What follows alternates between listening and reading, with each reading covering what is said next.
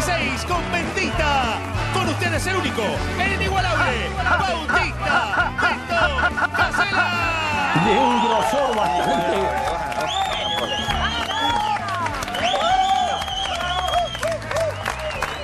Nos deseamos y les deseamos a todos que arranquemos un año inolvidable, el mejor año de nuestras vidas, con el genial, que no quiero gastarme en calificativos, Martín Bossi, artista, que se defendía como, mi querido Martín. Buen año para vos, ¿eh? Hola, me estoy contemplando en la cámara. Qué lindo que es. Realmente, debo confesarlo, la gente no dice lo que piensa a veces en televisión. Y debo confesar, nunca. Y debo confesar, y perdone la pedantería, que al margen de mi talento descomunal, sí, en el fondo hay una belleza varonil importante. Y con el HD no se llega a ver los colores, no se distinguen los colores. Con los ojos verdes que tengo, si me ves de cerca te enamorás porque... Ay, qué bonito. Pediste este plano porque tenés un corte exótico acá, loco. Sí. De otro lado también. Exótico. Pero, pesa igual. Ser lindo no es fácil, ¿eh? No. Y talentoso Sí, a la vez, pero, seguro. Pero más le costó a Campi. Sí. Pero ese es talentoso de verdad. Si llegás siendo Campi, Sí. tenés que tener un talento. Siempre Pero la tele el está Che Guevara, excelente, pelado y gordo, hubiera llegado donde llegó. Pero lo que te Y en digo las siempre, remeras no afeitarle la estaría. barba, cabré, somos todos iguales acá. Sí, ¿no? Yo era feo y de repente pasé a ser lindo. Me confundió la tele. Me confundió. Yo de pibe Beto pasé hambre, siempre lo digo. Hambre, Sí. de verdad. Hambre. Y el pantalón chupín, Y sí. apretado a morir. ¿Podés respirar? No, el tema que yo digo, al lado de Beto Casela yo me tengo que ajustar. No puedo ser menos. Ahora hay que paquetear. Porque tenemos con qué. A Porque ver. mientras tengamos el talle 32, Sí, exactamente. podemos. Sí. Cuando no lo tengamos más, Exactamente. Con esos pantalones tengo un problema. Vos para sacártelo siendo hombre, Sí. te lo desabrochás Sí. y haces tra y sale. no, hay que ayudarlo con... No. Esto es... Y bueno, chupito ¿cuál baja. es el Viste que problema? cuando uno baja se eso. viste delante de una chica tiene un ritmo la situación Sí. sexual. ¿Vos Sí. estás? ¿Puedo pararme? Sí, obvio. Estás, no. Estás. Ya, te lo sacás, ya.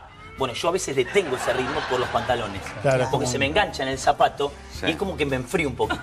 Porque viste que los talones, o vos estás haciendo el sexy, ¿no? Ahora está, sí, me saco, la camisa va bien, Sí. el pelo va bien, los zapatos va bien y esto empieza a trabarse y es como que tenés que ocupar Primero, el tiempo. pero se me tenés que sacan las llenar. medias. Te hacen estirar negro. Primero se me sacan las Bueno, medias. pero eso ya se lo ahorró. Yo no porque tengo va a ser media. No usa media, Eso listo. se lo ahorró. Sí. Nada. Eliminar No, el es un tema, la primera vez, porque ya la segunda todo está bien. La primera, donde todo es escarceo, Sí. donde todo es un movimiento mal que hiciste, Sí. y se pudrió todo. Y otra cosa, la insinuación del pantalón. Porque Sí. yo en boxer no tengo la insinuación del pantalón. El pantalón te genera mucha expectativa. Otra forma, Sí. sí. Y aparte yo cuando me siento así y hace bulto. Es como que hace vender. Sí, se arruga sí. y sale para afuera. Sí. ¿Pero es porque cuando me aguanta estiro... y luego cae o No, porque... no.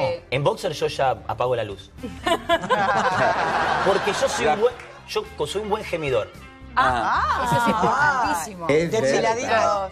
Claro, aparte yo te gimo, por ejemplo, en varias vocales. ¿En serio? qué? Claro, A ver. no sé, boludo, no quiero hablar de mi vida privada, pero... Háblenlo con burlando, pero bueno. ¿Pero por qué varias vocales? Porque yo te hago, como no hay potencia abajo, Ah. yo soy un mediano bajo, soy como, claro, soy como Lucio Metralleta López, ¿te acuerdas el boxeador? Sí. Que pegaba mucho, pero era chiquito. Entonces, compensás con lo oral. Claro. Oral en el... No, claro, yo no tengo, claro. Al no tener mucho acá, ¿qué hago yo? Como hoy es todo sonido, hoy Sí. todo internet, hoy el Todo sonido gana. La comunicación. El ringtone, el sonido. Entonces, ¿yo qué hago? No te daño con la pelvis, porque no tengo. Pero te hago... ¡Ah! ¡Ah! Entonces la aturdo y no sabes si siente o no siente. Y mandás un... ¿Cómo te gusta la Sí, hablo al oído. Pero yo enseguida meto la PNT. Agarrás un poquitín pelo de ella, Agarro pelo un tilín. y hablo al oído de costado. Bien a lo más te digo, tengo esta puta... ¡Ah! Y ahí le meto... ¡Ah! ¡Dale! ¡Llego! No sos está el Bueno, esa es insultador. la idea, Está confundir. el insultador. Está el insultador. Ya la viste que se putita. Le dice de todo, pobre chica. El tema es que a mí no me gusta que me insulten. Ah, Porque yo vengo del barrio, entonces no, como que yo le digo, putita, ¿sabes? Me dicen, puto, ya ahí me digo. Charlémoslo, le digo, porque no me gusta eso. Tampoco nos conocemos hay un tanto. terror del varón. De que esto lo lleva, digamos. hay tipos que la obligan, pobrecita, a hacer las contorsiones de Venus. Que son chicas preparadas, trabajan de eso, editan, pero no se puede repetir en la vida cotidiana. Y está el tipo que tiene terror a que otro antes le haya hecho cosas que uno no le hizo. O que en un futuro, si la pareja se termina, venga otro amante mejor. Entonces la quiere llevar al límite. Ninguno te va a hacer esto. Y le tira harina en el pelo, le hace agarrar el velador con los dientes, mientras le pega a chirlo. Es un ridículo. Claro. Vergüenza. Sí. No, yo no. Déjala tranquila. Esto es para Canal Gourmet, ¿no? Es para...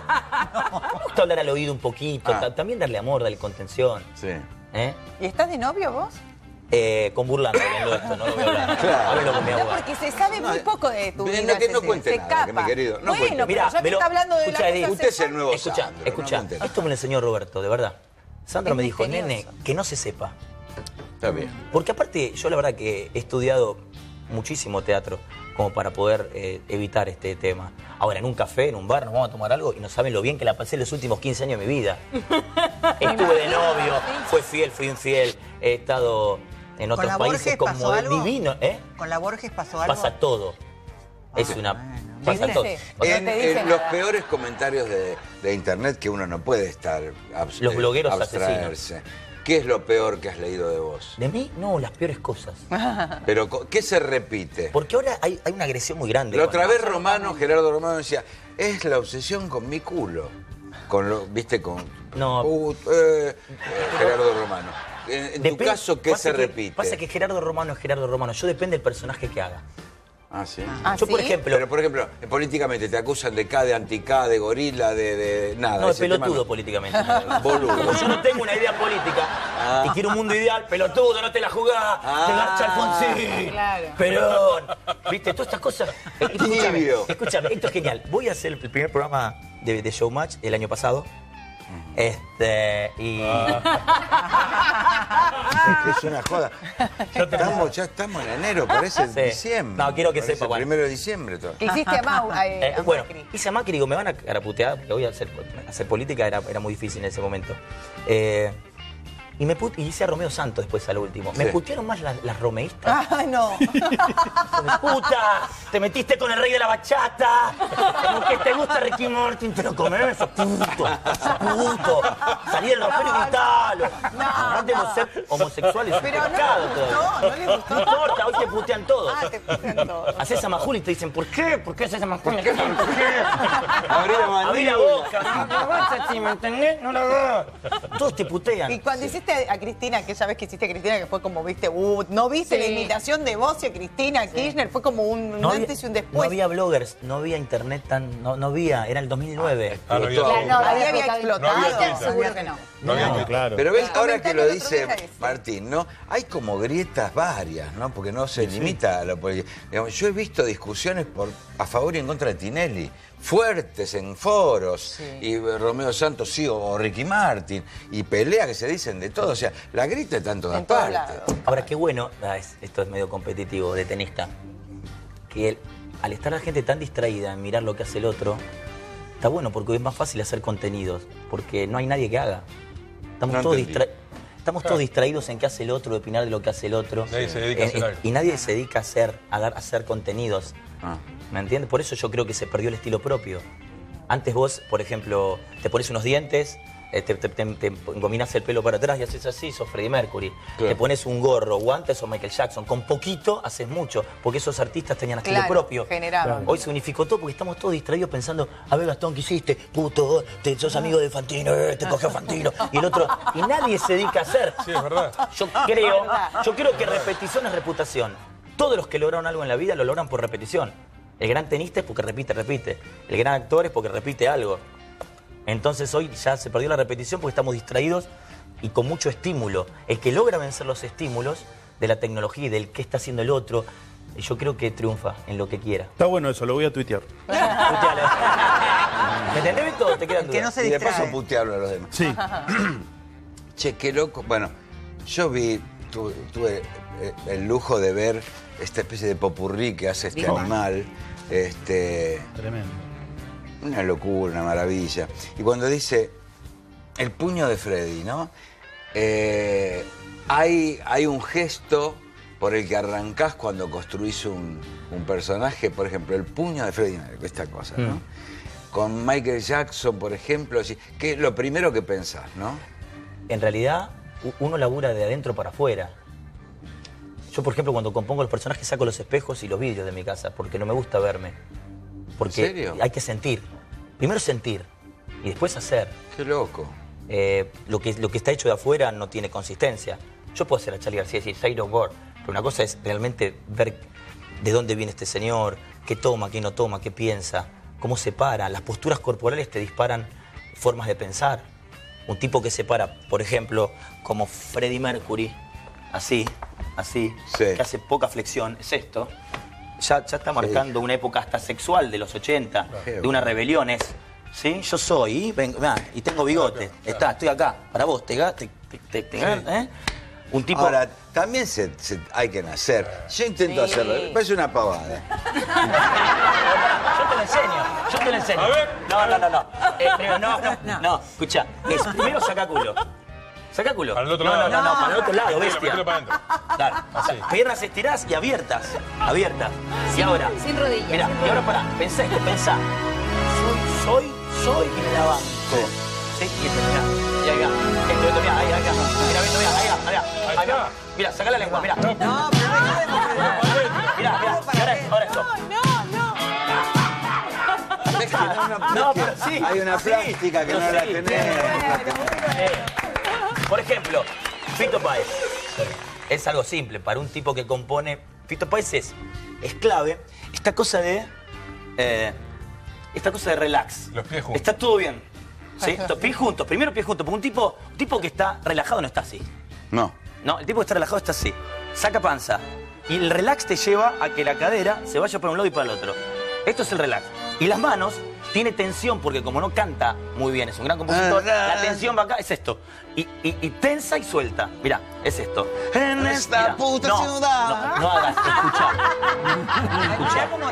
Serás Beto Casella, pero acá escuchá. Acá no sabés. Hay un límite. La soberbia de la tele, la soberbia del hombre que llegó y hoy tiene sus cositas. No, a mí no, Beto. A mí no. Eso la Victoria Cipolitakis, a mí no. Entonces, escuchá. Yo dije, con esta lo mato. No. Qué bien te sale la voz. Mira, Beto, mira. Nada más tenso, nada más y relajado para mí. Dale, tensá. Tensa la mano. No, eso es Rafael, eso es Rafael. Háganlo ustedes, que me ¿Cómo te sale Roberto Carlos? No, pero no es Pablito Ruiz, es macho este. Es nada más demasiado para... Y soltá.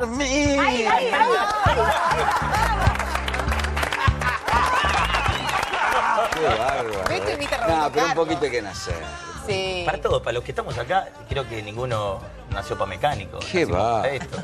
Por lo menos para comunicar. No sabemos si lo hacemos bien o mal, Lo hace cada muy uno bien. con su estilo, pero... Lo hace muy bien. Yo cada vez que tengo un artista de estas características, digo, yo valoro lo que hace Martín como a un Pavarotti. No, bueno. No es joda, no es joda. Es un intérprete. Y vos sos Beethoven, Es te un lo digo de verdad. intérprete y muy importante. Yo la verdad hago lo que hago en la mesa de café. No te hagas el... No, te lo juro. ¿Querés que hablemos de lo que yo veo del programa? Porque Sí. ustedes entrevistan. Lo voy a hacer, yo no soy un tipo que realmente, pero no a lo Juanita Viale, no miro mucha tele, porque la tele es mi trabajo. Y cada vez que miro tele me pongo a componer, a ver, entonces... Estás produciendo todo el tiempo. Pero miro. No me engancho como cuando tenía 15 años que veía programas de 1 hora. Pero hace 4 años, cuando yo ensayo de noche mucho, y en mis descansos empecé a poner la tele. Y empecé a entender hace 4 años, a verlos a ustedes, para distraerme. Y en un momento empecé a entender que no era joda lo que hacen ustedes. Está muy bien lo que hacen, de verdad lo digo. Y los felicito porque ustedes actúan de que son periodistas, pero actúan de que son periodistas, actúan cosas. Bajan una línea sana de lo que es la tele, de lo que está mal, de lo que está bien, lo juegan con humor. Y para mí, yo rescato, te lo digo de verdad, Bendita TV, entre toda la televisión, que es una linda televisión, pero yo los rescato a ustedes, es muy serio lo que hacen. Es La un verdad que los trabajo felicito. sobre actuar interés por algunos temas que realmente... Pasa que eres humilde, y esa forma de hablar que tiene lo hace más humilde. Porque yo te voy a decir una cosa, ojo con Florencia de la B, porque a Florencia se la vio muy extraña. Claro, vos hablas así, entonces nunca vas a quedar pedante. No. Por más que digas, mirá, por más que digas soy lindo y el mejor, mira, yo soy lindo y el mejor. Tengo unos ojos lindos y tengo mucha plata. No quedas nunca mal, por tu forma de decir. Es un torero, hace Y ole. tenés una particularidad. Vos rematás los chistes y no te quedas parado en el lugar. O sea, te lo tenés que bancar el humor. Porque Beto es así. Bueno, tengo una cosita para decirles muy importante. Yo les quiero decir una cosa. ¿Saben lo que pasó con el gallego de la esquina? Se cagó encima. Bueno, ya está. No, yo les quiero decir, porque el otro día Guido Zuller lo vieron. Se lo vio muy raro. El pelo es muy raro, ¿no, Edith? Sí, el pelo es un corte raro. ¿Es verdad? ¿Saben cómo dicen a Guido Zuller? Pato, porque se fue al cielo. Bueno, eso es chico. ¡Bancátelo! ¡Bancátelo, cámara! Si lo haces, bancátelo, Beto. Está bien. Igual sos un genio, Beto. Esto es una apertura en Showmatch. El gran Bossi, a ver.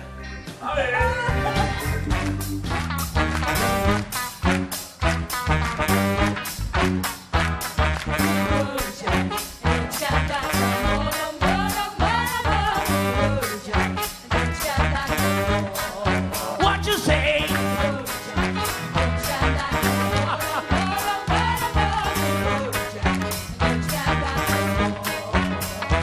Oh, woman, don't dream it so me. You are the neatest old woman that I haven't seen. I guess if you said so, I'm gonna have to buy my sense and go. I guess if you said so, I'm gonna have to buy my sense and go.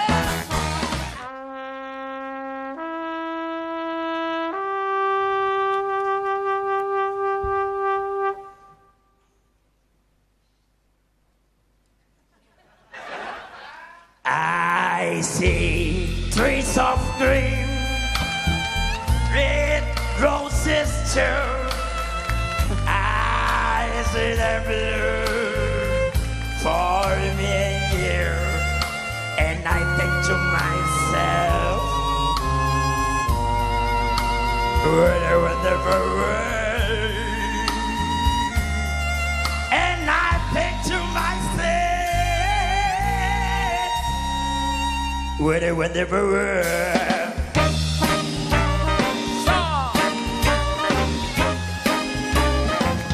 Start spreading the news. I'm leaving today.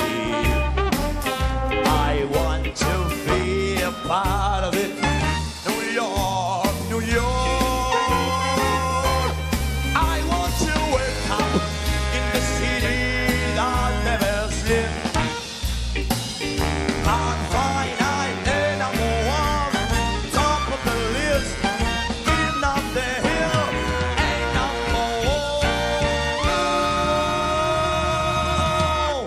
It's up to you. New York, Grande, Fran.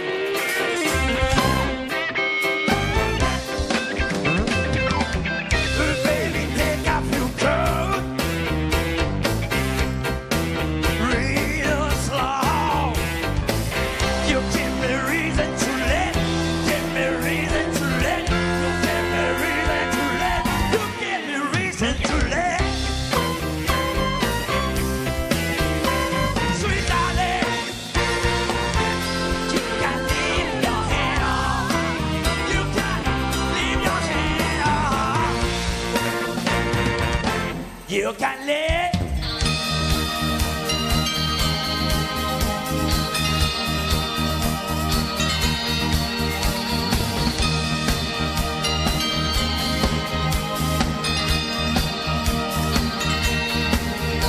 May the good Lord be with you down every wrong, wrong.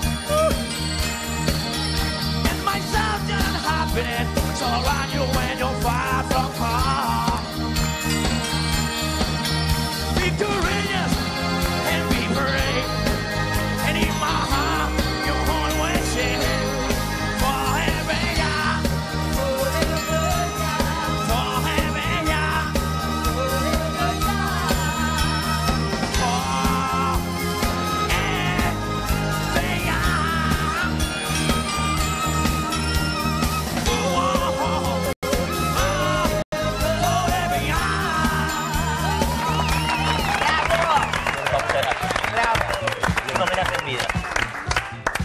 Ahora, solamente gente excelente se rodea de artistas excelentes, porque no hay nadie en la banda que desentone, están todos perfectos y clavados. A propósito ahí para rodear también la excelencia de tu trabajo, ¿no? Yo, la verdad que agradezco por el piropo y agradezco el nombre de los pibes. La verdad que son artistas maravillosos y me parece que uno no hace la carrera solo. Yo no hice mi carrera solo, yo la hice gracias a mi socio Diego, a mis profesores de teatro, a los músicos, no mis músicos, los músicos, y a los periodistas, a la tele. Y además, el pibe será un autodidacta, pero detrás de eso hay un profesor de canto permanente, profesor de teatro permanente. El pibe va a aprender canto todavía. Sí. Hay un psicólogo. Sí. ¿Qué se labura con el psicólogo? De lo que se pueda contar, eso es personal, pero... En realidad, yo padezco de la desmesura, yo soy desmesurado. Por eso no probé nunca las drogas, no pruebo el alcohol casi, porque yo pruebo... De lo que probás mucho. Yo pruebo la cocaína y en mi buen house en un segundo. Sí. O sea, no es que, lo vieron mal a Martín, che, está mal. Al otro año, y está cada vez peor. Y a los 10 años, y se le pasó de rosca. Ese de una semana. Mezcló Danet con Danonino, se fue. No. El chabón en una semana. Che, estaba bárbaro. No, se murió y no sabés. Empezó a consumir el lunes y el domingo no soportó más. ¿Y el terapeuta trabajás eso? No, porque el tema es así. A veces son las 5 de la mañana y sigo ensayando. Claro, es la desmesura en el laburo. Sí, desmesura. Claro, pero claro. también eso te debe permitir, porque no es que vos estás media hora haciendo un personaje, con lo cual lo tenés totalmente incorporado, vos decís, de adentro hacia afuera. Vos haces un clic y pasás de Frank Sinatra a Joe Cocker, de Joe Cocker a Rod Stewart, en la postura, no solo en la voz, porque no es solamente la voz. Te comportás como si fueras. Sí. Eso se llama disociación, Gastón. Pero tan rápido de uno a otro y haces 10 personajes de corrido. Es como el jugador que le pega, che, loco, le pegó, la paró con el pecho, le pegó y la cabeceó. ¿Cómo hacen? Y bueno, es repetición.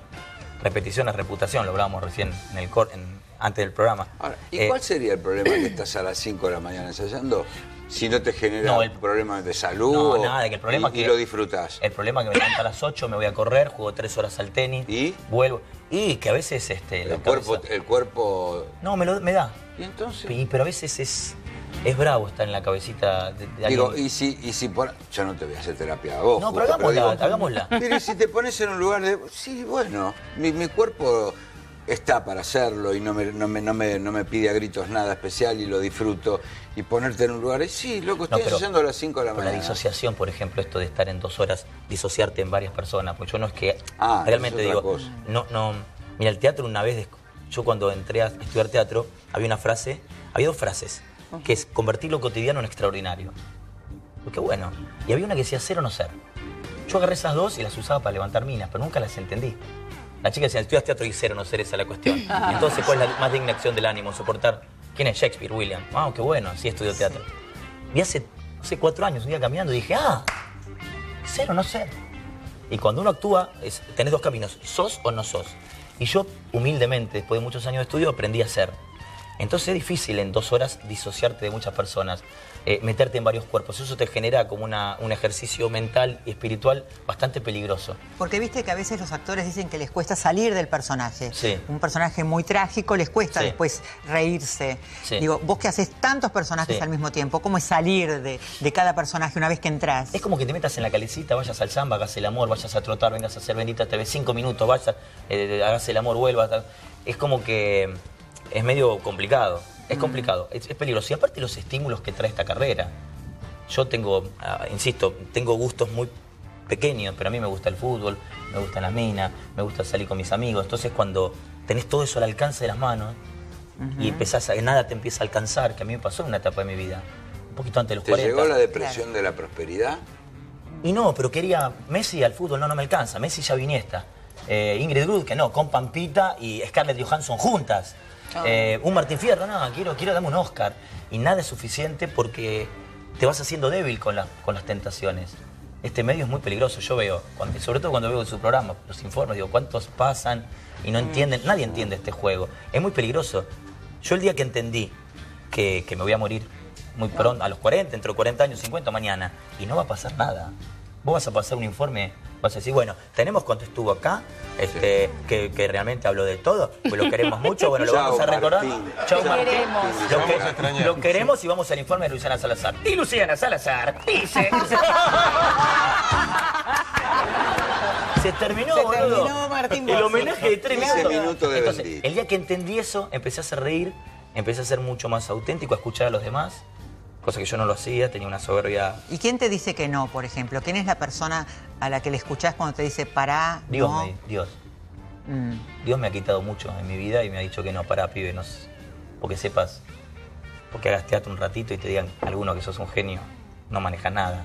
Yo te voy a quitar esto, te voy a dar esto y y yo soy un hijo. Y no me pongo, no es que la iglesia ni nada, no, yo creo en Dios y nada, humilde. Y me tocó en esta vida transmitir y hacer divertir a la gente y tratar de hacerme preguntas en voz alta, porque no soy absoluto en mis espectáculos. Y nada, y esto no me lo creo ni en pedo. No. Ni en pedo. Qué Me bueno. río a carcajadas y bueno. agradezco. Qué bueno. Sí, porque... Perdón, con respeto y permiso, ¿eh? Acá se comparte todo. Servite, Un servite. impulso, ¿eh? Tiraste una cosa ahí de frente, ¿no? Permite que está todo pago. ¡Ahí va! Eso te quería preguntar, porque en el escenario, la concentración, vos haces personajes icónicos que todo el mundo Sí. conoce y si te perdés un gesto, Sí. se va. ¿Cómo mantenés la concentración para no perderte los gestos que tenés aprendidos de cada personaje en esa seguidilla violenta que haces? Es, bueno, a velocidad, cuando uno se pone o sea, uno practica las posiciones corporales, vos que sos actor, las posiciones hasta sentimentales y de voz. Solamente el cuerpo y la voz a veces te disparan meterse en ese cuerpo. Si yo hago nací en un café, se viró por casualidad, ya el cuerpo se me acomoda. Qué ¿Entendés? va. O sea, pero es ejercicio, y es como nada. Yo a veces digo, no sé, presentan ustedes un informe, y van y cambian de tema, y va ella y habla, y hace un humor, y vienen, y después van al corte y vuelven, y digo, ¿cómo hacen? Y es ejercicio, Bueno, chicos. bueno, es nuestro talento, Sí, ¿no? sí. Nosotros, Dios nos dio eso. Mirá, Nosotros Dios nos dio esto, ¿viste? Improvisamos. Reparte. No queda fanfarrón. Es nuestro talento. Acá Dios dejó esto, que no es poco. ¿Ves? A vos te dio, giro. Y a nosotros nos dio, vamos a ver el informe de Sandro Porbosi. ¿Viste?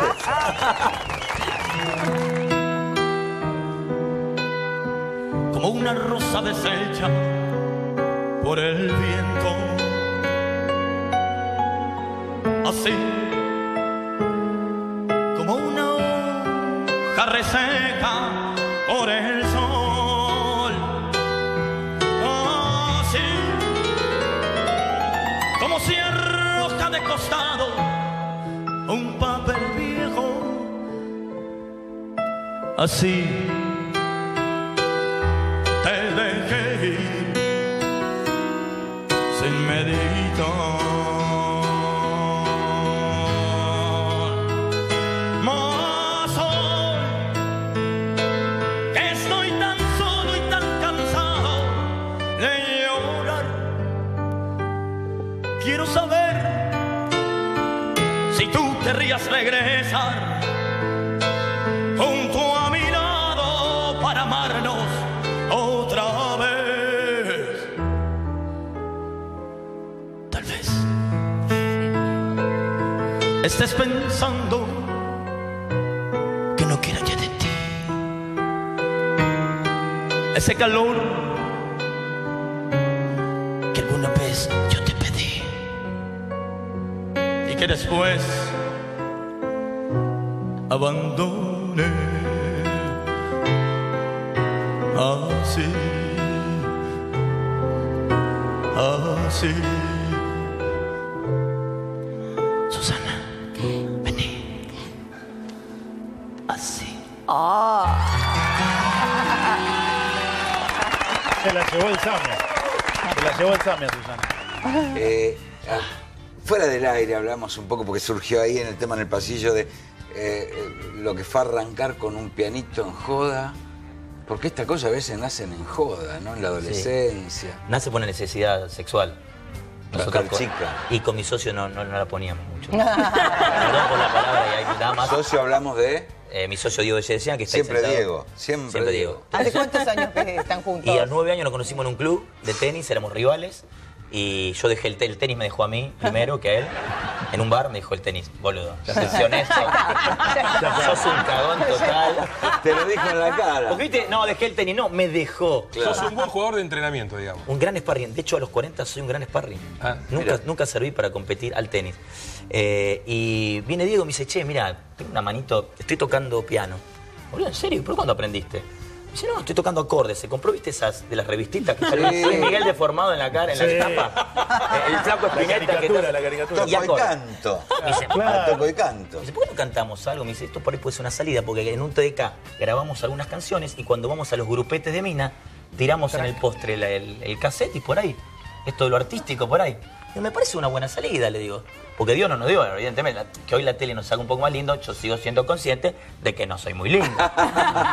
Entonces... No, mentira. No, negra. Si ganás, ya de que ganás. No, dejate hinchar, para. Basta, falta humildad. No soy Osvaldo Laport, no soy Antonio Grimau, no lo soy. No soy... No es así. Y Beto vos tampoco lo sos. Hay minas que le gustará más vos y Está que... bien, Pero bueno. vos no sabés lo que gana con las Lindo, minas. Pero Beto, porque trabaja en la tele. No, porque es canchero. Ganaba Las más minas garpan. cuando era desconocido. Nunca comió mal. Bueno, Escuchame. entonces empezamos a ensayar en la casa. Yo llegaba 3 horas tarde a los ensayos. Todo en ropa de tenis, yo venía a dar clase de tenis. Sí. Y un día nos llaman por un cumpleaños 15. 30 mangos. Dije, uy, boludo, 30 ¿Repertorio? mangos. Repertorio, no había repertorio. Y Y entonces, le digo, ¿qué carajo hacemos? 30 mangos. Yo mato por 30 mato a mi mamá. Claro. ¿Cuánto te pagaban? Voy la con clase el de martillo de tenis? Thor y ¿Cuánto te aplasto pagaban? a mi familia. Eran 30 mangos. ¿La clase de tenis cuánto valía? Un mes 30 pesos. La Ay, clase. eso te lo Una daban noche, un en mes. 2 horas. 2 horas cantando. Pero bueno, ¿qué repertorio habría? Luis Miguel, Julio Iglesias, son algo. No, gallega, no había nada. y entonces, Y me puse a armar el repertorio. ¿Qué hacemos? Le digo, escúchame, yo canto con mi voz, es un aburrimiento. Mira lo que soy, peso 69 kilos, no sé cantar. Y encima él tocaba acordes. Ponele, si cantamos la de Manuel Ortega, quisiera encontrar la forma, le hacía... Era insostenible, boludo. Había que mandarle melodía. Es algo como Mini Vanilli en la década del 90 que hacía playback. Digo, ¿qué hacemos? Entonces le digo, bueno, pará. Digo, ¿viste que yo imito? ¿A quién? ¿Viste que yo lo...? Y a quién, bueno, vamos a... Anota, Eros Ramazzotti, hice una lista de 40, todos una autocrítica cero. ¿Cuál fue el primero que te salió bien? No, Fito Páez de chiquito, pero era muy malo. Pero yo me creía realmente que era Chaplin. De verdad, me lo creía. Y la postura corporal... Bueno, entré al evento... También por 30 mangos no podían pedir. Pero en aquel momento 30 mangos. 30 mangos en la Era época plata, de, era mucha plata. de Menem, era una 30 ferrada. dólares. Claro, 30 dólares. Yo fui con el revólver, ¿a quién hay que matar? Dije, bueno, cae Diego, enchufa el piano. Enchufa el piano y yo llevo un equipo, no voy a decir la marca, porque había un sistema nuevo de karaoke que compré. Que vos ponías el micrófono en rock y se le apagaba la voz a Diego Torre y aparecía la tuya. sí. Entonces, claro, pero bueno, nada. Yo con un saco, muy cacho castaña, yo. Unos mocasines, tristísima mi imagen. Una foto de eso, te veo. Encaramos al cumpleaños. Entonces yo tenía ataques de pánico. Porque Diego, no se van a reír, ese pelado no se va a reír, no los mires. Atacá de una, le digo, bueno. ¿Y con qué arrancamos? Atacá de una con Eros Ramazzotti. Digo, pero no es que estamos arrancando con Iron Maiden, Eros Ramazzotti. No puede, a ver, bueno. El cable del micrófono, el cable, Edith, era cortito. Entonces yo, donde me expresaba, se cortaba el cable. Entonces yo, de culo a la gente, hacía así, y Diego dejaba el pie, ¡Qué los dos miseria! gateando. Bueno, Una miseria. bueno, nos pagaron los 30 mangos, pusimos 5 pesos de nafta, y claro, mi mamá, que ya me dice que vengo, o sea, mi mamá a los 6 años me dijo, vos sos un fracaso, ya fracasaste en la vida. Me digo, pero ¿cómo en jardín, ya tan apresuradamente, vos podés decir que fracasé en la vida? Déjame ir al primario, déjame repetir. Déjame, no sé, decirte, no sé. Bueno, ya imagínate a los 26. Me dijo, bueno, ya es varios mundiales de te di 20 fracaso. años. Para perder. Todo lo que se había muerto dice que me están mirando llorando del cielo, que Dios está triste. Bueno, entonces, y yo había escuchado a Bonavena, que un día dijo, cuando ganó el título del mundo, ¿viste cómo hablaba? Y dice que tiró el $1.000.000 y se lo tiró en la cama a la vieja. Entonces la madre se levantó envuelta en dólares. Y entonces yo, mirá qué loco, pedí que me dé Diego todos billetes de 2 pesos y de 5, porque fui y se los tiré en la cama. Y se levantó mi mamá y dice, ¿qué carajo es esto? Lo que gané ayer, pero boludo, con esto no compro un yogur, bebible. Pero se levantó llena de billetes de 2 pesos. Y yo así, en bata. ¿Qué tal? Decime fracasado, decime fracasado. Escuchame, ¿y te aplaudieron? No, un silencio, pero yo dije, como no reconocía la derrota yo, porque tenía un ego, o sea, no como tenista ni en la vida, pero como actor, yo tenía un ego terrible. Qué bueno. Yo le decía, Diego, no aplauden, están contemplándote. Diego también un mentiroso. Un ladri, ¿no? Diego es un ladri del año 20. Bueno, y el segundo ya nos llaman... ¿interesa o se está cayendo? No, está bien. Pero te llamaron de nuevo. No, me llama un gordo del gordo Moyano, que a quien le debo mucho, que me llama y dice, escuchame una cosa, me dice, yo te vi el otro día en un cumpleaños. Me dice, ¿vos querés venir conmigo al interior? ¿Pero para qué? Para actuar. ¿Al interior? Hay 100 pesos. Me imaginé todo de 10 arriba de la casa. Si con 3 le hiciste semejante escándalo, con 100, Entonces me descompuse y le digo, mamá, tenemos que hablar. Pero yo quería agarrar la noticia. Vivía mi tía, un montón de gente que me trató de fracasado a los 4 años. Yo quería decirle que ya... El fracasado se va de gira, señor. Sí. Usted es repuestero, iba a decirle, mediocre, como chilador. Y le dije, mira, mamá, acá ahí se abrió una puerta, me voy a Concepción del Uruguay. Yo no sabía, yo pensé que Concepción del Uruguay era en Uruguay. Sí. Pensé que ya mi carrera internacional arrancaba. Tengo que sacar el pasaporte. Pero ¿cuántos años tenía ya ahí? Yo tenía 23, era un boludo. Y le digo, mira, mamá, hay mucha plata. Mi mamá, que la amo, que gracias a Dios la tengo, me dice... ¿Cuánto no asustés? Deja, después te lo cuento porque... Que no se pinche, no lo quiero quemar. Pero hay 100 mangos. 100 mangos, me dice. Pero Martín, ¿cuánto terminamos con la mentira? 100 pesos lo ganamos. Bueno, pero teneme paciencia. Y bueno, fuimos a un show que se llamaba en Open Door para 4.000 personas. Yo casi me pego un tiro antes de actuar porque digo... El gordo me dice, tranquilo, te van a aplaudir. Y con Diego al piano, o sea, tenía allá y allá. Entonces... ¿El cable lo habías cambiado, por lo menos? ¿El cable lo habías cambiado? No. Con el cablecito, 4.000 monos sedientos de reírse. ¡Wow! Y arranco yo con Luis Miguel. Peinado nada, con mi cara, Luis Miguel. Había que repetir varias veces. Va a venir Luis Miguel, bueno. Arranco yo. Tenía que preparar al público. Y arranca Diego con una furia. Claro, venía todo bien, porque empiezo con la incondicional. Tú, claro. La misma siempre, tú. Convencido yo. Dije, aparte veía 4.000 personas. Las caritas que decían, no, la primera impresión. Me contemplaban. ¿Ves? Diego tenía razón. Digo, mirá, me están contemplando 4.000 personas. ¿No ni uno? No, viste que una aprobación... Ahí está. Y yo, buenas noches, Oprendor, ¿cómo están? Miguel hacían todo. Bueno, entonces, claro, ¿qué pasa? Empezaron a tirar humo. Luis Miguel, humo. Humo, claro. Y yo veo a mi socio, que viene acá, tú, la misma, y veo que el humo, claro, le impedía leer las revistitas de billete. Y de repente era...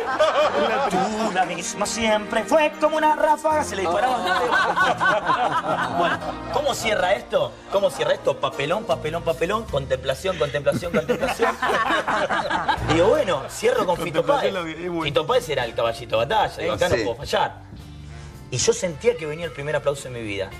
Sentía que me iban a aplaudir por primera vez. 4.000 personas. 4.000, aparte yo me sentía Freddy en Wembley. Por fin uno le sale bien. No había celulares, ¿viste? No había encendedor, no había nada. Pero yo me quería tirar de cabeza a la gente porque digo, mira lo que estoy haciendo, mira cómo llegué. ¿Vos me entendés? Y aparte me imaginé el camerín ya haciendo el amor con la chica, sexo oral. Me imaginé todo eso que me habían contado, cosa que es mentira. Y Fito Páez. Y empiezo, ciudad de locos corazones. Y veo que la gente como, ¡epa, el boludo! Y claro, ¿qué pasa? Mirá qué mala suerte. El escenario de madera. No. Te caí. Pero madera de verdulería. ¿Viste? Por bloques, señora. El que está en pedo en su casa. Entiéndame, el escenario no era toda una tabla, era tablita. Y claro, yo, Fito Páez, yo como te enseñé a hacerlo. Hacelo. Era Pie junto. Y esto, como yo estaba nervioso, despegaba Más, claro. y pegaba la madera y la madera le desconectaba el piano al boludo. ¡Qué miseria! Fue como una ráfaga tu amor. Me contemplaron todas las noches. Pero hubo aplausos. Sos el artista más contemplado del Tengo una espectáculo. cascarita y me sale sangre. No voy a ocultarlo. Me lastimé jugando al fútbol. No es nada. Sí, pero hubo aplauso al final. No, nada, contemplación. Al gordo lo aplaudieron. Es el artista más contemplado del Bueno, espectáculo. pero el gordo te echó esa noche ¿Y o qué te dijo continuó el con gordo? vos. El gordo eso? me dice, yo te tengo fe, boludo, pero no te asustes, mirá me qué dice. bueno. Me dice, no te asustes, pelotudo, si lo haces igual. Le digo, pero me conté, nadie me aplaude. Y llegó el aplauso del cuarto show. Un día. En el ¿Dónde? En Punta Nao, en el bar de mi amigo Diego Tarditi. Sí. Diego Tarditi que habla así. Esos personajes de barrio. Claro. Compañero de teatro que lo amo muchísimo, Diego. Y me dice, negro, confía. Hacia Diego Torres. Digo, pero Diego Torres mide 1.40. Bueno, hice el espectáculo y cuando cierro haciendo Diego Torres, imitaba la banda de Golden Rocket. Y me Claro. dice, en el cielo hubo un ángel que escuchó que nosotros hablábamos. Y escucho aplausos. Yo empecé a mirar para el costado. Digo, ¿no será pasa? que me ilusión? Están aplaudiendo al dueño del bar o al intendente y tu Zaingó que viene. Un sorteo. Sacaron los panchos. Era mi boludo. Y hacían así, digo, entonces no me contemplaban, contemplar es el fracaso. Y me aplaudieron y medio me mareé ¿Y? y dije, ay, cómo me gusta esto. Y ahí- seguí. Y desde Nada. entonces le pides el repertorio ¿Me de sigue? personajes a tu amigo. Exactamente. Y ahí seguimos. Me di cuenta que yo estaba totalmente limitado, que ser simpático no es ser actor, que estaba muy limitado. De hecho, hoy me siento mucho más limitado que en aquella época porque tengo mucha más conciencia Claro, de lo que es ser un claro. actor. Y me metí en una escuela de teatro seriamente y dejé de pasarla mal porque Claro. Qué realmente bueno. ser simpático y ser el gracioso del asado no es ser No actor. es, no Qué es hacer linda humor, historia, claro, ¿eh? tal cual. Bueno, dennos un minuto. Agradecemos a la gente de Los Cojones por la ropa, Cara Cruz, Nazaria, especialmente al local de Aero de Nazaria y Casera Uomo. Acá. Ahí tiene Casera Uomo, Gastoncito. Bueno, en un minuto estamos de nuevo con el gran boss.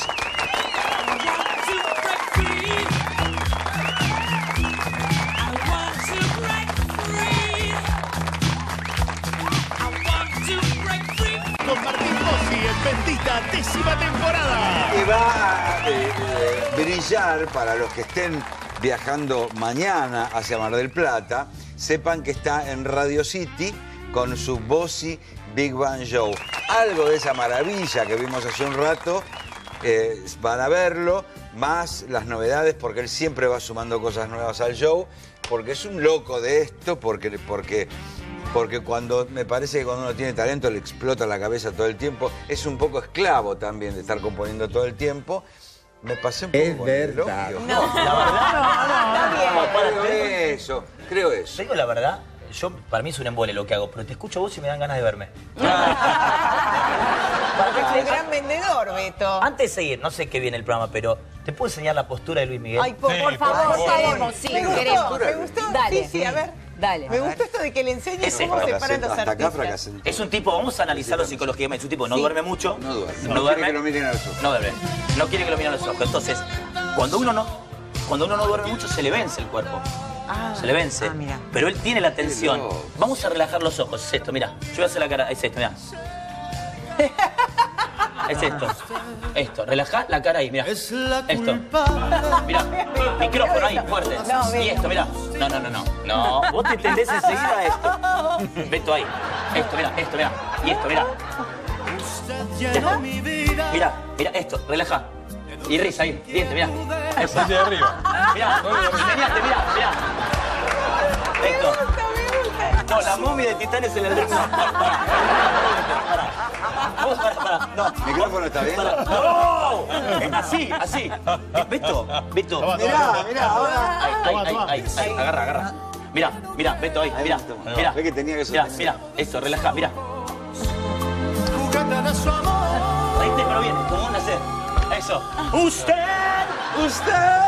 ¿Cómo dice?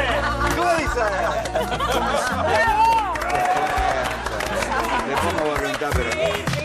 Me encanta cómo hace la parada, solamente la parada de los artistas. Es El genial. Fátima Flores sos. Se nace para esto. El mejor homenaje a Álvarez y Borges es una maravilla. Ay, sí. Yo tardé en reconocer a Carmen. Acabó, volviste sorprendido del teatro. Portales No del puedo carajo. creer. Cuando me saluda, digo, mira, me saludó a mí.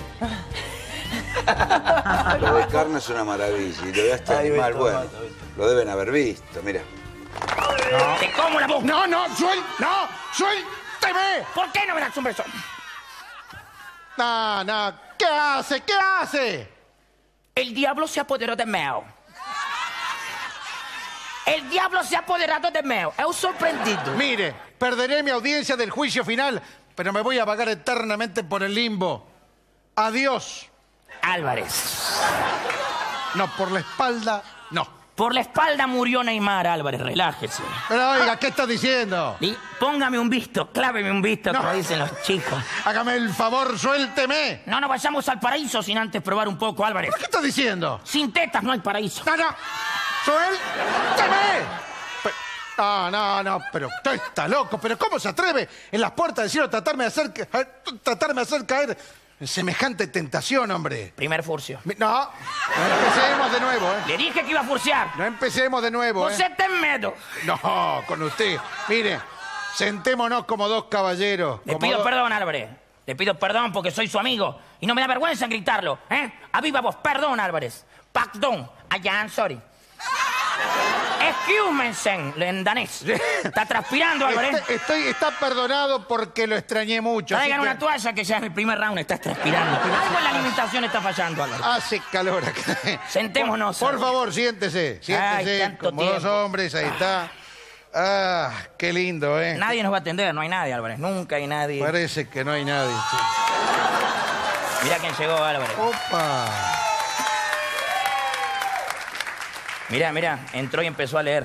No se va a acordar nada de lo que hablamos hoy. Se hace la seria, mirá. Mirá qué serio que está. Es Graciela Dufo. No se quiere reír. Ha mejorado. Veo que los años la han hecho madurar como actriz. Che, no nos va a atender nadie acá. ¿Por qué no me atiende? Me dijo, hace media hora. Mi plata no vale. ¿Cómo? No nos va a atender nadie. Por favor, ¿eh? ¿Qué? Esto es la puerta del cielo y yo estoy a cargo de esto. Así que silencio y compórtense. Están en el cielo. No me hagas parar, porque si voy ahí, ¿qué? Mis encantos no tienen resistencia. Voy a hacer un desastre. Pero por favor, ¿qué encantos? Cállese la boca, por favor, mejor lo... Escúcheme una cosa, usted me hace acordar, a una amiga que teníamos. ¿Eh? ¿Qué era? Está linda, está linda. Sí. ¿Eh? Dame un beso. Empecemos por lo correcto, quiero pasar. ¿Pero qué le pasa? Estamos en la puerta del cielo. El Señor los va a atender cuando pueda. Muy bien. ¿Qué? Dame un besito. Te doy hasta que yo... ¡Qué maniático! ¿Qué con los besos? Pero, ¿qué Es que tiene? estoy cariñoso, Angelito. Ángel Gallardo. No me puse las alas porque eran chicas. Te doy hasta que Johnny Allen marque 30 puntos. Vení. ¡Ay! Porque están llamando a la ¿Qué pasó? Hola. tilinga. Ahí está. Ah, sí, señor. Sí, señor. Ah. Enseguida, señor. Bueno, El Señor los va a recibir ahora. Álvarez, sí. nosotros tuvimos que esperar tanto tiempo. Ahora nos van a tener que bancar a nosotros, ¿no? Bajamos. Una noche más, ¿no? Una noche más, amigo. ¿Vamos a caminar por Corrientes? Te pido, por favor. Pero para eso tenemos que ir con un angelito que nos conduzca. Bueno, está bien. La verdad que me han enternecido. Vení, hermosa. Sí, yo los voy a acompañar. llevas? Vengan, mis amores. Vení. ¿Nos vamos a dónde? ¿La calle Corrientes? Llévanos un poco a la calle Corrientes, conducino. Bueno, vamos. ¿Little Par está abierto? No existe más.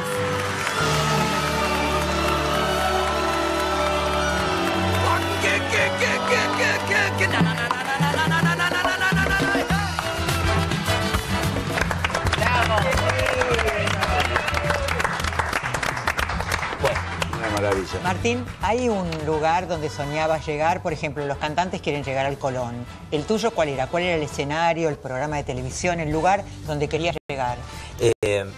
Yo quería llenar la heladera con esto. O sea, morfar con esto. Para mí era suficiente eso. Si vamos a un lugar físico, mi sueño es actuar en el Madison Square Garden, como lo hizo Sandro. Ah, mirá. Si vamos a algo físico, Claro. no es muy profundo porque es solamente una instalación. Hay otras bueno, cosas es por ahí. Bueno, instalación. Nueva York. Bueno, sí, Es Nueva la York. instalación. La Es un instalación. emblema Sí. del mundo del espectáculo. Sí. Madison, Sí. cuando éramos chiquitos ya nos sonaba una cosa de Sí, altar. sí. De las peleas, ¿Y ¿viste? cómo va a ser esta De Frank experiencia española?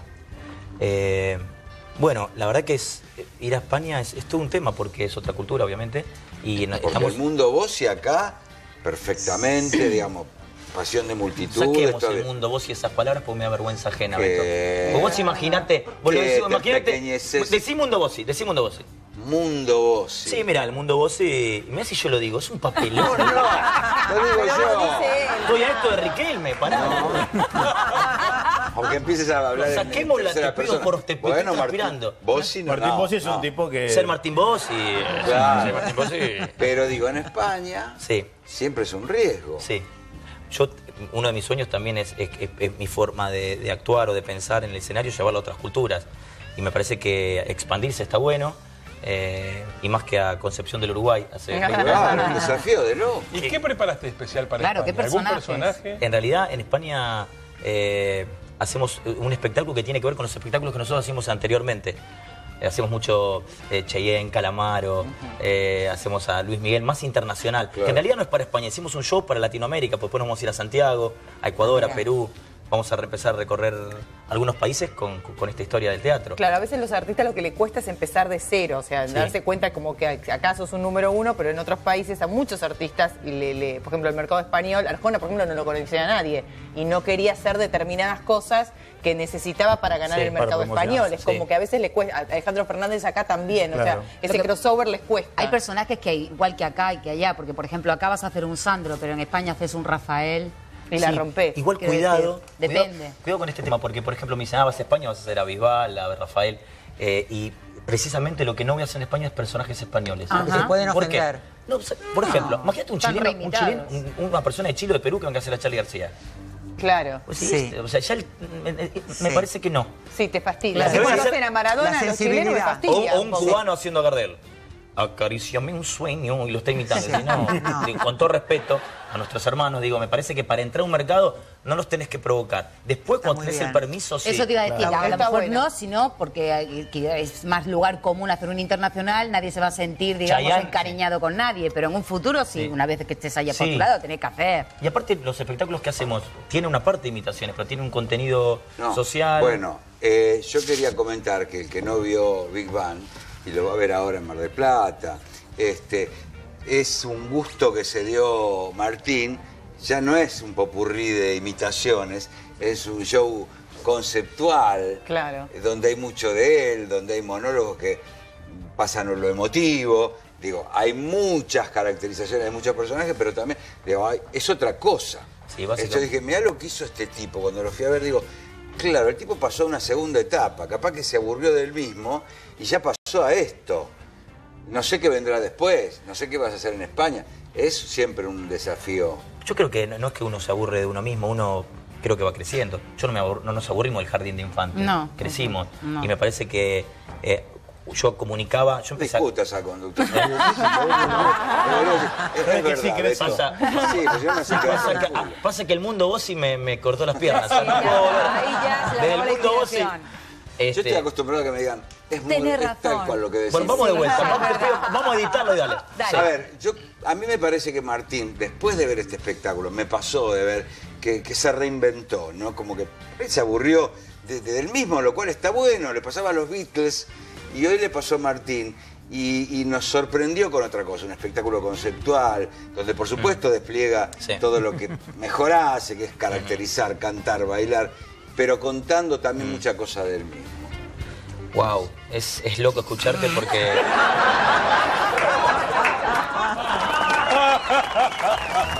Da piernita, da piernita. No seas celoso, loco, no seas celoso. Es el invitado, el invitado ¿No lo que extrañás quiera. esto? ¿No extrañás esto de la tele? Dale. Te voy a matar. Tiene que volver. Eso le gusta. Retomámelo en teatro. Bueno, perdón, Escuchame, España. me parece que, bueno, esto de la evolución, hablamos de la evolución de todos. Creo que los que estamos acá somos la mejor versión de lo que fuimos ayer. Wow, lo que dije. Eso fue. Brutal. Mirá, título.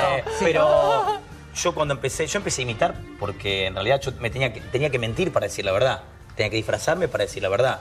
Si bien a la gente hay que dar lo que la gente espera de uno, a veces hay que empezar a evolucionar y expresarse de otra manera. Me parece que el stand-up, la comicidad, la comedia, y sacarme la máscara y también decir quién soy, qué pienso de la vida, a nivel actoral también, desde un actor o de un monólogo, también está bueno. Pues ¿hasta cuándo ponerme una máscara? Ojalá que dentro de 10 años, sanamente para los espectadores y para mí, las necesite cada vez menos. Y la gente se siga riendo y no se dé cuenta que ya no lo hago. O no, pero digo, me parece que hay que tomar riesgos. Decís que lo que ahora hablamos genial. de una película donde se metió con la actuación y con el drama y está muy bien, ¿eh? Que por ahí no la vieron y por ahí la encuentran en YouTube y no sé. Ahora hablamos. Mira, yo voy a mandar el corte. Voy a mandarlo yo, que tomo el programa. Pollito Lío. Vamos a mandar el pollito. Antes de ir con el pollito lío, que es algo que hice, que a mí ya me da vergüenza de tanto material, porque soy muy poderoso, quiero decirte que realmente la inteligencia, la capacidad, la seducción que tenés en el estudio es muy importante. Agradezco a Dios tener una persona como Beto Casella. Beto, realmente, sos un grande. Sos un grande. Te saliste de agradezco que me den este espacio, la verdad que la Yo a estoy veces pasando voy bien. invitado a un programa y dice, estamos con alguien multifacético, que creó un estilo en sí mismo. Yo lo interrumpo, te lo juro. No, bueno, Cuesta. gracias Sí. por invitar. Ahora vos te la bancás y te dicen que pones sos grosso, porque vos sos No, grosso. me muero de tiene una pavada, me muero de tiene una vergüenza. pavada, tiene una Porque si pavada decís, para- no, bueno, uno hace lo que puede. No, bancátela, pues yo me la estoy bancando, estoy transpirando. Me están los 6 mirando un homenaje en vida que yo estoy esperando, me digan, mira, estás enfermo, te morís mañana. No entiendo la causa de esto. Yo no sé en un dijeron. teatro con miles de personas. Te ve mucha gente a vos, Sí, ¿eh? pero Beto no. la verdad. Porque en no tele. querés, Beto. Pero la tele es En gratis. tele. En el teatro tienen que levantarse Salís de de Gran casa, Hermano y vestirse y cuando- pagar. Es otra cosa. Lo mío, en serio, no, pero no pasa modelo. bancátela, yo te voy a hacer la pasar mal. ¿Sabés que sos grosso? Decilo, reconocelo, boludo. Si vos sabés que sos grosso, mirá que mal la pasa. Me jodé. Andá el pollito lío, Beto, ya está, la pasé. Hola hijo, soy papá. Quería regalarte este video porque hoy es el Día del Padre y vos sos mi hijo. Hola hijo, soy yo, tu papá Leo. En Argentina hay gente que dice que papá tiene el pechito frío. Es porque piensan que papá tomó mucho helado de chiquito y tienen miedo que papá se resfríe. Pero papá, a toda esa gente le va a cerrar el... Le va a cerrar... No puedo decir mala palabra, corta. Nada, quiero decirte que a todos los lugares donde papá viaja lo tratan de maravilla. La gente acá en Chile cuando salgo a la calle me grita cosas muy lindas. Se acuerda mucho de la abuela. Me mandan besos y saludos a mi hermana. Le piden a tu tía que venga a darle besos a los pajaritos de la gente. Espero ser un buen papá. Música con. Eran dos tipos casi pichichi, eran dos tipos alborotados, eran dos tipos casi divinos, eran dos tipos descontrolados. Se encontraban en lo de Barça, si se encontraba el Bernabéu. Así se oía con voz finita el saludito de Don Piqué. Hola Don Iniesta, hola Don Piqué. Pasó usted por el Barça yo pasé. Vio usted a Cristiano no lo vi. Adiós Don Iniesta, adiós Don Piqué. En Barcelona hay un pollito. En Barcelona hay un pollito. El pollito lío, el pollito lío, el pollito lío, que hace mucho lío. El pollito lío, que hace mucho lío. En Barcelona hay un pistolero. Es uruguayo el pistolero. Y el pistolero pum, y el pollito lío, que hace mucho lío. El pollito lío, que hace mucho lío. En Barcelona hay un garotiño. Neymar es un garotiño, y garotiño gol, y el pistolero pum, y el pollito lío, que hace mucho lío, y el pollito lío, que hace mucho lío, y el pollito lío, que hace mucho lío. Bueno, hijo, feliz Día del Padre. En el Día del Padre te deseo un feliz Día del Niño. Espero te haya gustado la sorpresa. Te quiero. Corta, cum, me quebré.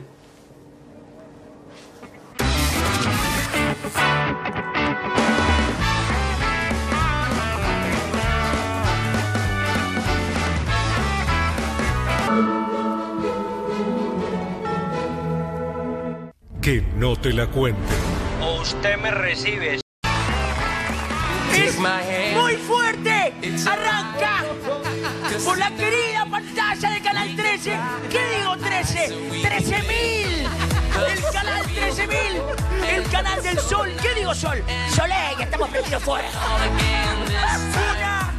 Una locura galopante. Arranca.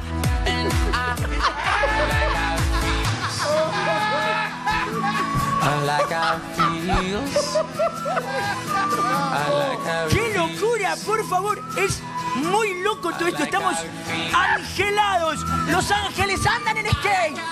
Los ángeles le hacen el tiro de cola a tus emociones. Mirá, un angelito. ¿Qué haces, angelito? Un angelito. ¡Wow! ¡Wow!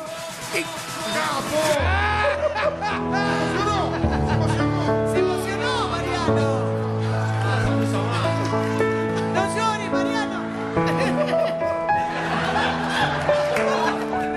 Pasa que es muy fuerte. Hoy estamos hablando con Romina. No estamos hablando con Romina y con Salvador. Es tan... ¡Un totale!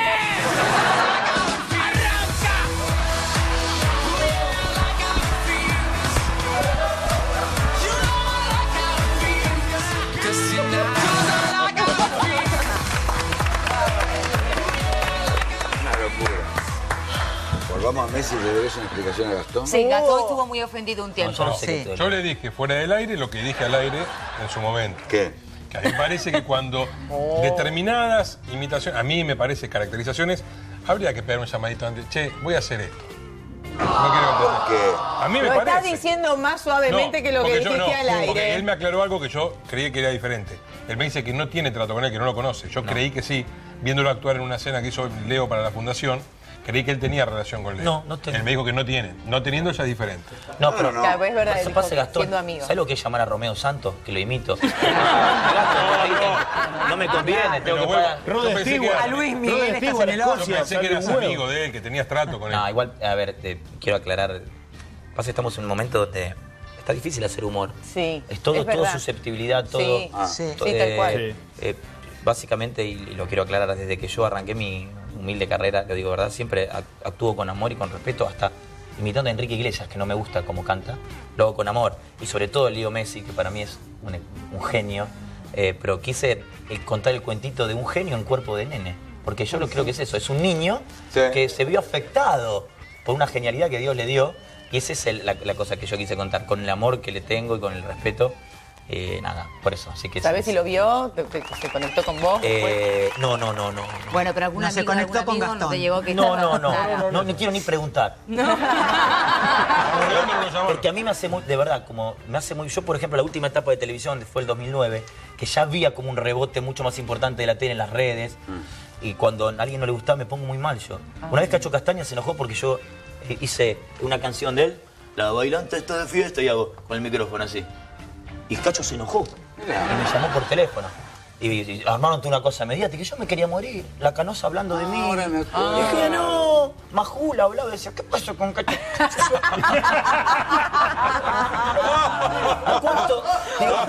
¿A cuánto estoy?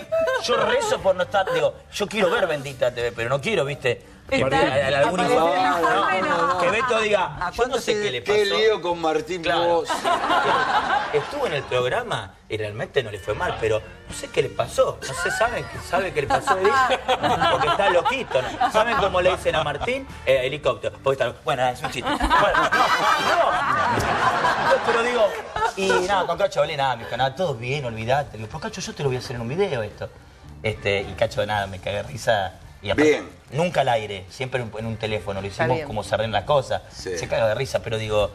siempre, una vez pobrecito Jorge Ibáñez, que Dios le tenga, Sí. hice a Jorge Ibáñez, y claro, se enojó porque yo sacaba la lengua. Porque yo hacía, lo digo con amor, ¿no? Sí. Decía, ay, Florencia, y hacía así, ¿viste? ¿Por qué le hacía así? Él hacía así, me encantó. ¿Me entendés? Que para mí es un ídolo, un genio, un Sí, tipo súper sensible. Y me acuerdo que también vino el Chato para mí y me dijo, che, no saques la lengua. Mira. Me dijo. Esas son las dos cositas. ¿Qué detalles? ¿Algún detalle que le sacaba de quicio? Qué tontería, ¿no? Bueno, pero cada uno... Claro. Algo, O cada quizás uno solo tiene... así vos no Sí, te das sí. cuenta que haces eso hasta que lo ves en un imitador. Pero lo que te molesta es verlo en otro, algo que vos ni Claro. siquiera habías registrado que hacías. En Mar del Plata, ya está, así que si van a viajar, o si nos están viendo desde Mar del Plata, y por ahí tienen el Radio City a pocas cuadras, hay que ir a ver el Bossi Big Bang Show. En un minuto volvemos.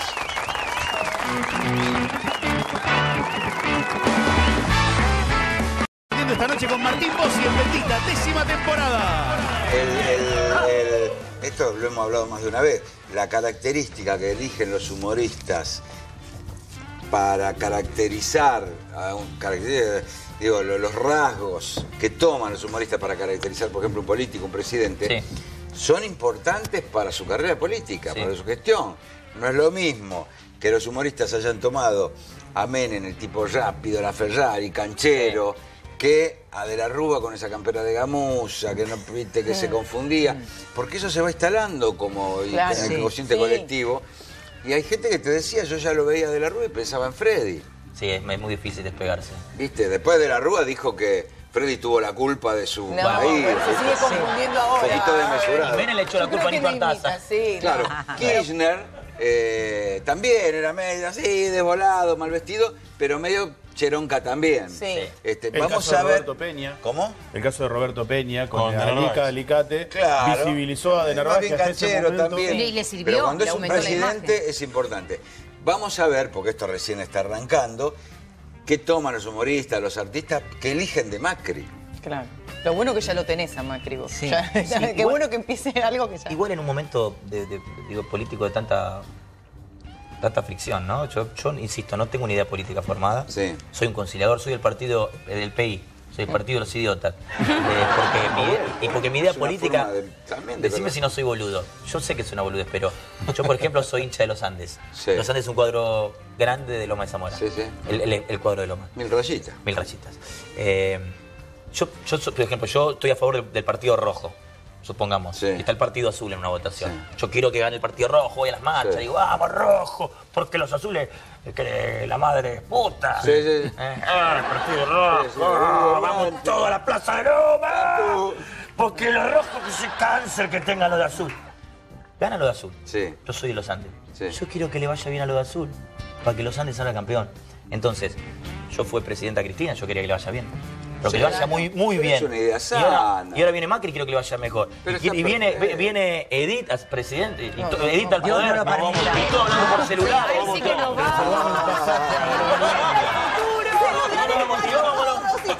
Sin futuro. Argentinos, quiero decirle, banque, me llegó un... Banque, en Plaza de Mayo, le dije. Escúchame, no puedo, estoy dando un discurso. Y vamos, digo...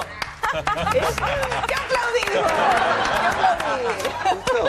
No, digo, por ahí algunos me han tildado cuando digo así, dicen, jugátela, si te coge Dualde, ¿viste? Empiezan, si te coge Ilia. No, digo, yo pienso que quiero lo mejor para nosotros y perdón, porque yo he hablado con gente de un lado y del otro y dice, ¿pero qué? Pues yo digo, yo quiero que pensemos distinto pero vayamos juntos. Y dicen, ¿pero qué? ¿Juntos a dónde? ¿A dónde? ¿Todos juntos a dónde? ¿Al demonio? ¿A dónde? No importa, digo, es una forma de decir, digo, pensemos distinto, pero en un momento agarrémonos de la mano y vamos para ganar la Champions League todos. Iremos Digo, por el mismo lado. yo sé que soy un idiota. Sí, era una boludez, Martín. Dígame si es una boludez, yo te conté. Una utopía. Brindemos. Es ingenuo. Maestro, Chicos. animal. Enorme. Aparte, un pibe, Ay, sí. un pibe que es un Reina. amor, ¿eh? No me tengo que cruzar en cámara. Mejor de lo que No quiero opacar al conductor. No, pero vamos a brindar. no queda bien esto. Te hacen así. Tenés el cable largo acá, ¿eh? Mirá qué lindo culito. Sí, de verdad. Yo les quiero desear un gran año a ustedes, porque gracias y agradecerles por esta cuestión que me han hecho y permitirme estar un rato con ustedes. Yo los miro, los felicito. No crean que están haciendo un programa del que creen que ustedes es mucho más profundo de lo que hacen. Sí, sos mucho mejor de lo que pensás. Vos sabés que sos bueno. Y les agradezco porque en mi caso Y creo que mi vieja también, porque no se puede dormir anoche, alegran y me hacen compañía cuando no puedo terminar el día. Así que les agradezco. Muchas Feliz gracias. año. No digan mi plata no vale, pero vamos a pensar que estaba. Feliz año. Diga, pero mi plata no vale, a vos te puse el rojo. Sobre todo, feliz año para ¡Feliz ustedes año! que nos siguen cada noche. Que Dios los bendiga. Chao. Año en paz.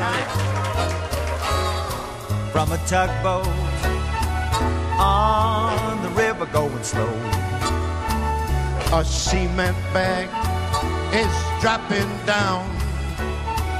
You know that cement is for the